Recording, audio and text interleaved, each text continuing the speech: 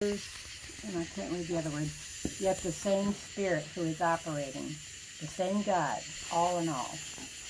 Romans 12:3, for I am saying, through the grace which is given to me, to everyone who is among you, as God parts to each the measure of faith. All the members do not have the same function, but we have each been given grace to fulfill our function. I was just kind of focusing on that today, that God's the one, like you were saying, operating in us. He gives us each our assignment, each our portion, but He's the one doing it. He does it. It's not even us doing it, but He decides how much we get, and yet He's the one doing all of that, which I was like, that's just so cool, because, it's like we talk about that, and I've said, yeah, we each have our part in the body, but to me, this takes it one step further, because, but God is still doing it. Everything that you do, that's God. That's His portion He gave you, but God's the one doing it. What He gives Marcia, what He gives me. I'm just like, whoa. For me, it was just one more piece to the puzzle. It was just beautiful, I thought, It's like how God operates. It's God operating. It's just amazing when you realize how He does that. Yeah. And it's according to His good pleasure and His will. Yeah, you said something in there a while ago that was along that line. Yeah. We can't be upset at people for how they believe, because all of it is of God. Right. So if they don't see it, well, that's where God wants them to be. Yeah. We were there at one point where we didn't see it.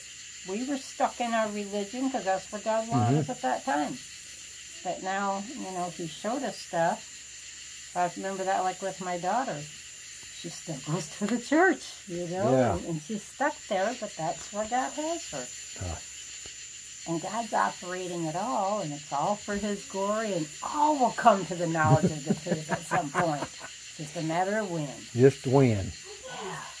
I just find that exciting. Yeah. To be reminded that God is the one operating. And in us. I like that, because it's like, it's not me doing something good. On the outside it looks like, oh, you did a really good thing there. Oh, God operating. Yeah. We're just a vessel. We're just here. God worked it through us. Kind of like with Christ, or as Billy was saying, whatever He was called at that time, when God was doing it through Him, and the people saw Him, same thing. I mean, that was God doing it through Him, through Christ. He was just a bodily form. Yeah. But it was God. And I thought that was a beautiful thing. Yeah, isn't that wild? Just to focus on that this afternoon. Wow, that's neat. Well, it's fun to get into the scriptures and pick stuff apart and dig deep into it. What was that first part? The word that you said meant what? When you the first operating. Operating. Means working, to do, energio. I looked it up, that had the Greek in there. It's a verb. Working. For it is God who is working in you. Wow. It's for His delight. Because it kind of went after the Philippians verses I was reading before and got inside out. I read further, and then that one struck. I didn't get very far. It just, That's okay. Because I was like, okay, God, show me more. That's one word at a time, Yeah. One word at a time. Awesome. Man, that's perfect. So you and Chris and Dean just kind of re-sparked in me to look up the words. Know what they mean. Put that meaning in there. And then it just makes it... It gels. It comes together. Yeah. And it's deep and beautiful. But sometimes, like you've mentioned, and we've all, seen it, it's like you read the word operating, and if you don't have a working knowledge of that word, you just kind of keep going. Yeah. And then you miss it. We flow over things so easy.